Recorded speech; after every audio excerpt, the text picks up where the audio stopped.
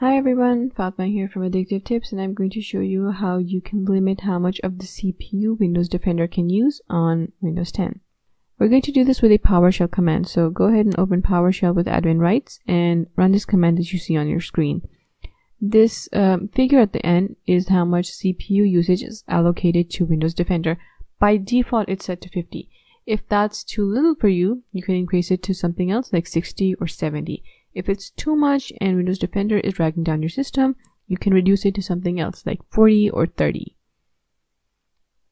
The command executes within seconds, so the CPU usage for Windows Defender is set. Now, if you find that with this current CPU usage level, Windows Defender isn't able to run an entire scan on your system at least once a week, you should definitely let it use more of your CPU.